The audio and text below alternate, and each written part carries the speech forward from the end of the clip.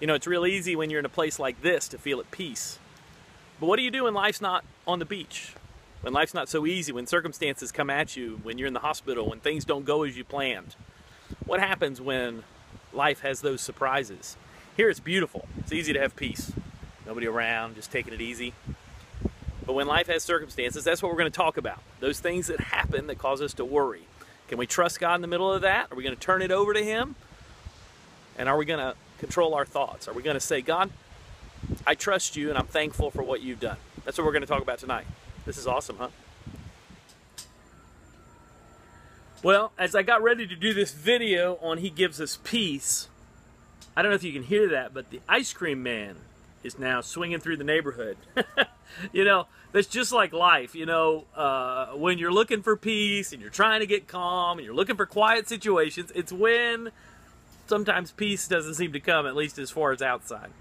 The truth is that peace really has to be an attitude of the heart. It has to be a heart thing. So even when the ice cream man comes, or the neighbor starts mowing, or birds start chirping, or my little dog starts barking here, peace is about really knowing three things. And I'm going to give you three keys tonight to living, or today, whenever you watch this, to living in peace. And by the way, if you're at Saturday night, thank you so much. I really thought I was going to be able to make it back for today's service. I hope to not miss very many more services for weddings. But this wedding, I've known this young man since he was about 12 years old and known his family for a long time now. And he's one of our military guys, and I just felt like I really needed to be there and really wanted to be a part of this service. But I'm sorry I'm missing you guys tonight if you're watching this tonight. If you're watching this online, then never mind, you didn't hear any of that. You know, I've done a lot of weddings over the years, and I'll never forget one wedding I was at, and I don't think I was officiating this one, but one wedding that I was at, I actually remember, it was a friend of mine. One of their relatives came into the wedding after the wedding had started. It was in a big church, and they had that little foyer, but the foyer was a little bit open to the church. I think the ice cream man's getting closer.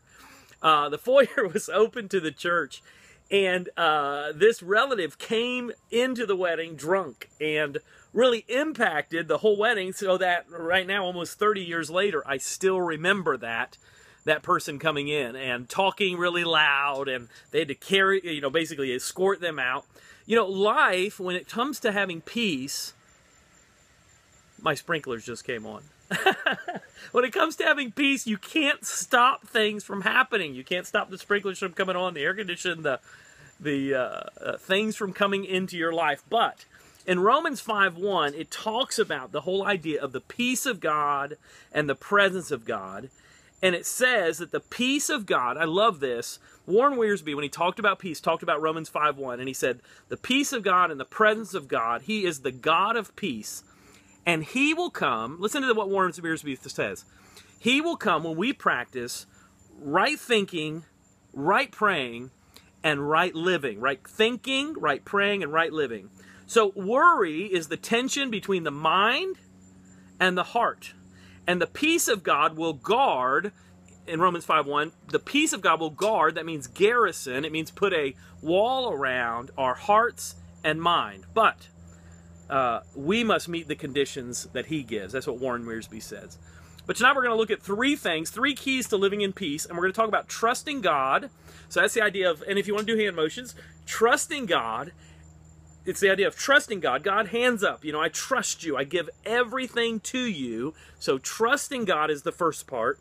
The second part is receiving peace in all circumstances. And then the third one has to do with this whole idea of taking control of our thinking. And we have a responsibility to take control of our thinking. Too many of us are lazy in the way that we think, and we just allow thoughts to come through. But I'm going to get there in a minute, and that's a big part of the message. So, number one, trust God. In Philippians 4:6, it says this, do not be anxious. Forgive me for just a second because I'm, you know, I used to see really well, but it's gotten to where I have to blow this thing up to 200. All right. So it says in Philippians 4:6, and that's in your notes. If you have your notes, you can pull them out. If you're watching online, it's Philippians 4:6, and it says this, do not be anxious about anything, but in every situation by prayer and petition with thanksgiving, present your requests to God. And we're going to be looking at Philippians 4, 6, 7, 8, and 9 tonight, and I've broken them into 3 sections. The first one is, do not be anxious. The word anxious literally means continuing in distraction. It means to be divided, to have a divided mind. The idea of peace in Scripture, when they use the word peace, it's the idea of being one. It's the idea of oneness, or putting something together, or even piecing something together. When we're at peace, we are whole. When we're at peace, everything in our lives comes together, and we don't have that distraction. We don't have that multi-thinking, that divided thinking. Now, here's one thing I've heard. Prayer does not always change things. It doesn't always change things, but it changes us. Prayer does not always change your circumstances. Listen, there were times in the Bible when people prayed and they were in jail and they were killed for their faith. There were other times they prayed and they were thrown in a fiery furnace and God saved them. Other times they prayed and in jail and they were let out of jail. Other times they were martyred for their faith. Prayer does not always change things, but it changes us. That's why Paul and Silas, even in prison, could pray and sing. This idea here is, do not be anxious, but in every situation by prayer. The word prayer here is the idea of worship. It's the idea of giving everything up to God, the idea of worship. Worship, there's several words for it, but one of the words is bowing down. It's going prostrate before God, but it also, prostrate, it also is the symbolism in it, in the Greek often, is the idea of a dog licking the hand. It's how much a dog cares about you. See, my little dog is right here. He doesn't want to be too far. Why? Because he thinks I'm awesome. This dog thinks that I'm great. Now, he's not a perfect dog, but he loves me and he cares about me, right? Don't you love me? That's what I thought. The idea of worship is that idea that you look towards your master and you say, God, I am yours. I worship you. Now, the idea of giving everything up to God is understanding that we are also not in control. We're not in control of everything. We're not in control of how we run life and being in control of every single thing. And what's interesting is I've seen a couple of movies lately where the heroine or the hero had to come to a point that they realized they weren't in control. It's amazing to me that in our society, even the world is realizing we can't control everything. And a lot of times when we try to control things, when we try to control everything, we actually make it worse. Listen to what Jesus said in Luke 12, 25 and 26. This is from the New Century Version. You cannot add any time to your life by worrying about it. If you can't even do the little thing, then why worry about the big thing? Basically, worrying is not going to help you. All it's going to do is add gray hair to your life. It may add hypertension to your heart, but it's not going to help you. Listen, your position, the other thing that we need to understand when we surrender to God is not only can we not control anything, and we have to lift it up by prayer and say, God, I'm not in control, you are. But then the third thing we have to realize underneath this point is the idea that, listen, you do not have to fight for your righteousness. You have a position with God, not because of your power, but because of His power. Not because of your righteousness, but because of His righteousness is the reason that we have righteousness with God. Listen, the enemy will come to you and tell you, you are not good enough. He will distract you. He will send the ice cream truck into your life and will nip at your heels and will constantly do those fiery arrows that say you're not good enough. Or, listen, the difference between Christianity and every other religion is we are not works-based. You do not earn your way to God. If you don't get anything else today, get this. Listen, the reason that you can rest, the reason that you don't have to worry, the reason that you can lay everything before God and you can have peace is because you have peace with God, not because of anything you did, but because of what Jesus did. Listen to this verse in Romans 5, verse 1 and 2. It says this, since we've been made right with God by our faith, we have peace with God. This happened through our Lord Jesus Christ, who through our faith has brought us into that blessing of God's grace that we now enjoy. And then it says this, I love this, and we are happy because of the hope we have in sharing God's glory. Listen, we don't have to fight for our salvation. We don't have to do a bunch of works. Every religion is trying to do works. Those people are coming to your door and knocking on your door because they think, if I don't do that, I'm not going to make it into heaven. Listen, as a Christian, the work is already done. He has forgiven your sins, past, present, and future. Jesus died for your sins and my sins. We don't earn it. The whole idea of salvation is you and I don't earn it. Years ago, I thought of this illustration, and I think it really works. Listen, if you were in a pool, or you were on the beach and you were swimming and all of a sudden you started drowning and the lifeguard came out and pulled you to shore, you would be safe. Now, if you still thought you were drowning, you might try paddling in the air or paddling on the side of the pool or doing the doggy paddle or looking around for a raft. But the truth is you don't have to do that anymore. And if you're not careful as a Christian, you will still try to earn your way to God. Listen, God absolutely and completely loves you. The Bible says that once you and I become Christian, the reason that we do good works is because of His love in us, not because we're trying to earn our way to God. So rest in that. Have peace. Surrender. Maybe tonight or today, right now, you just need to say, God, I surrender to you. I have given my life to you. Please help me to receive the grace every day. Receive the grace that you've given me. And quit thinking that I'm not good enough for you. Because the truth is, listen, when the enemy comes to you and says you're not good enough, you agree. I'm not good enough, but I'm good enough because Jesus died for me. He paid the ultimate price. And listen, you know why you have value? You have value because of what someone would pay for you. And Jesus gave His life for you. Listen to what C.S. Lewis said. God cannot give us happiness and peace apart from Himself because it's not there. There is no such thing. So not only do we have to trust God, number two, we have to receive peace in all circumstances. Listen, when circumstances happen, when life is rough, a lot of times we think, well, I can't have peace because life isn't going the way we want it to. Peace is not about your circumstance. It's not about whether you're in the hospital, whether you're going through a divorce, whether you're struggling at work, whether you're struggling financially, whether you're living. Peace is not about your circumstances. If you blame everything else for your lack of peace, you've missed the whole point. Peace has nothing to do with your circumstance, with where you are, with who is bothering you, who you're unhappy with. Listen, your lack of forgiveness, your bitterness, even the other things where you're holding something against somebody or you're worrying because you think you can control something is not God's fault. He's not bringing these challenges in. He's trying to help you to find peace even in the middle of the storm. But we're like Peter. We're walking on water. Everything's going great. We're looking at Jesus and then we realize life isn't well and we look away from Jesus. If you want to receive peace, look towards Jesus. In Philippians 4:7, we did verse 6. Now here's verse 7. So when you surrender to God, the peace of God, which transcends all understanding, will guard your hearts and minds in Christ Jesus. The word peace here is that word, that Greek word to join, to be one. It's to not be distracted, to not be divided. So here's my question to you right now. Are you at peace right now, or are you divided? We live in a culture where we purposefully are dividing people all the time. They're looking down all the time. I thought of it as, you know, years ago you'd see everybody standing upright. I think we're all going to be old and hunched over because we're always looking at our phones. We're going to have problems with our thumbs because of the way we use things.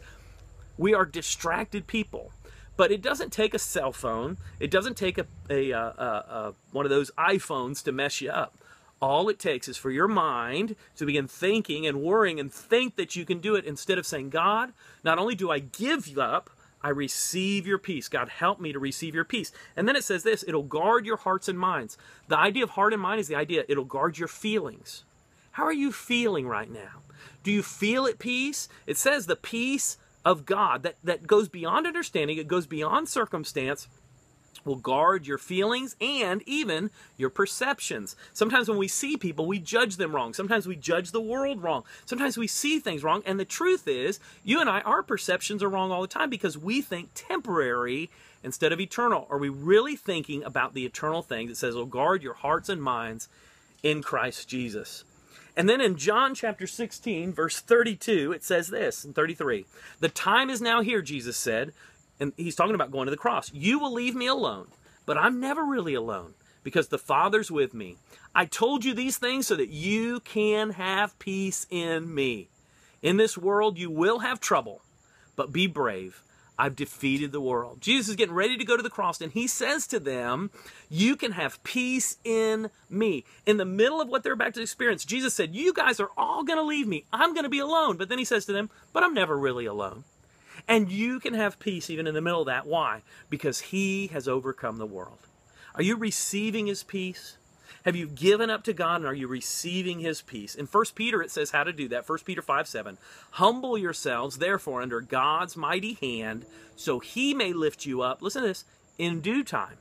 Cast your anxiety on him, for he cares for you. It says that he may lift you up in due time. It means your circumstance may not be what you want right now, but he will lift you up when the time is right. He's going to lift you up. So we humble ourselves and we say, God, I don't know why I'm in this circumstance. I don't know why I'm dealing with this, but I receive your peace even here in the hospital. I receive your peace even as I go through this divorce. I receive your peace even as I deal with this legal issue. I receive your peace even when I deal with this neighbor, my children, these other circumstances and situations, the financial things in my life. I receive your peace. Why? Because I know what this verse says is true. You care for me. God absolutely loves you. Now, I want to do a little side note real quick. Anxiety can also be a physical or even a psychological condition caused by chemical imbalances and all kinds of stuff. It does not hurt to have a good counselor. If you really struggle with real anxiety that won't seem to let go, please get a good counselor. There's nothing wrong with a good counselor. And sometimes, truthfully, I had a vitamin B deficiency a few years ago that really messed with me emotionally. And I found out it was a vitamin, I think it was B and D, a vitamin I was low on, just made me feel really down and really discouraged. And then once I got my vitamin B levels up and I got my vitamin D level, all of a sudden I felt good. So anxiety is not always just about trusting God. Sometimes it can also be a chemical thing. So make sure you take care of yourself. That's just a little side note. Nothing from Scripture there. But here it is. 3 keys. So we trust God, right? We trust God. We give it up. And then we receive peace. And then finally, what do? We have to take control of our thinking. Listen, there is nothing you can control in life. You can't control the little arrows that come by. You can't control what happens sometimes with your family. You can't control what somebody says to you. But Corrie ten Boom talked about years ago, the only thing they could control was their attitude. And so they learned to be thankful. When Corrie ten Boom was in the concentration camp with her sister was more positive than she was. And Corrie ten Boom, a phenomenal woman, was there. And she said to her sister one time, her sister said, we're supposed to give thanks. And so they gave thanks for all kinds of things. And Corrie ten Boom said to her sister one day, she said, I will not give thanks for these lice, because the lice were chewing them up. Every night when they went into the barracks, the lice were everywhere, and they were just chewing them alive, and it was a horrible thing, and itching all the time, and the sores and everything. And Corrie said, I will not give thanks for the lice. And one day, her sister and she were somewhere, and they overheard one of the guards saying the reason that the guards did not mess with the women in the barracks is because of the lice. And so Corrie looked at her sister and said, even for the lice, I will give thanks. Listen, sometimes in life it's hard to give thanks. It's hard to be thankful, but we have to control our thinking. You're planting seeds every day. Wrong thinking leads to wrong feeling, and before long, your heart and your mind are pulled apart, and you begin to struggle with worry. In Philippians 4, 8 and 9, this is where that verse continues in Philippians 4, that's what we're studying tonight. Brothers and sisters, think, that's the word, and I put it in the notes, logizomai. I don't know if I pronounced that right, it's pretty close. Logizomai is the idea of a logbook. That's where they get this word, logizomai. The idea of a logbook is the idea of writing something down. It's the idea of keeping an account. So it says, brothers and sisters, keep an account. Make a logbook. Keep records about the things that are good and worthy of praise. Listen, you might want to, right now in your mind, think of what's worthy of praise. You may need to, when you get home, make a list. What's worthy of praise. And then it says, think about things that are true and honorable and right and pure and beautiful and respected. Do what you learned and received from me, what I told you and what you saw me do, and the God of peace will be with you. So the idea is you have the God of peace with you. The idea is sometimes we plant the wrong seeds. Now, you've heard me talk about this plant. This plant is called Brazilian pepper. Now, I could not find a female. This is the male. The female has little red berries, and they pollinate each other, but I had 2 of these in my yard, and I didn't plant them. They're weeds. They planted them, well, actually, a bird probably planted them. But there's little red berries, and that's how they spread. Somebody brought this plant, Scynus terebinthifolius is its Latin name. Somebody brought this plant to Punta Gorda, Florida, and they planted it as a beautiful shrub. And even early, I believe it was in the 50s, they had these in magazines and were telling people these are great plants. But then they realized they were out of control because these are weeds. When these come into a community or a neighborhood or into a bunch of trees, they will actually kill the trees that are there. They kill mangrove swamps. They'll kill natural trees. They grow in pine forests, so they will just take over whole fields. And if you see an empty field, eventually, these are all by the river. Even now, if you drive down the river in Titusville, you will see tons of these plants. Anywhere nothing's planted, these get planted. Why? Because they're weeds. Weeds grow everywhere. Listen. If you don't take care of the garden of your mind, if you allow the enemy to constantly make you negative and throwing negative seeds and saying things like that'll never be right, and instead of thinking about what's honorable and praiseworthy and giving thanks, you think about what you don't have, what you could have. Listen, the reason Adam and Eve sinned, the reason they did is because they were doubting if what God was giving them was good enough.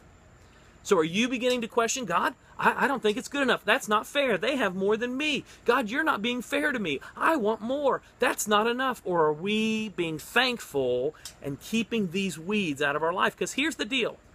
Whatever you plant now will grow.